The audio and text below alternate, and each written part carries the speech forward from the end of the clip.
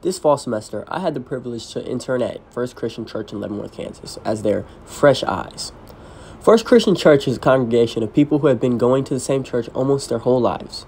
Gary, Bob, and Bob Euler were my main people that I worked with on Sundays. We were in charge of production, and I had times where I, sat there as I learned, worked the Zoom, and had to type in the chat back and forth with people that, don't really know how to turn up their sound sometimes, so they think it's the service, even though it's really them. Or I had times where I was in charge of the camera, the Zoom, and the slideshow inside the service all at the same time. And I also had times where, I got to work the audio board.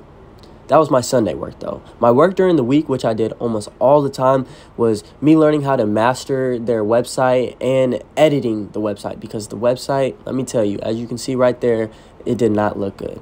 And when I got done with it, we had stuff like this grief share video where I put a lot of time into it, where I made things move. But before that, it was just a white page that said grief share. As I reflect on this internship, I'm extremely grateful for it because of the relationships I've made. Bob, who I work with, showed me that it's deeper than the church and came to watch me play in a basketball game. Diane, who is the secretary, gives me compliments every week on how much she loves the website and how much it's been morphed and how, it's way better than the last one. Gary tells me on a weekly basis how much he appreciates my work at the church with him.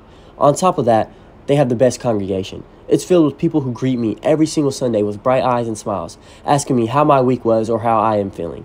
I joined the church at a tough time, as they are in search for a new pastor, and the church managed to show me how extremely pure and kind-hearted these people are.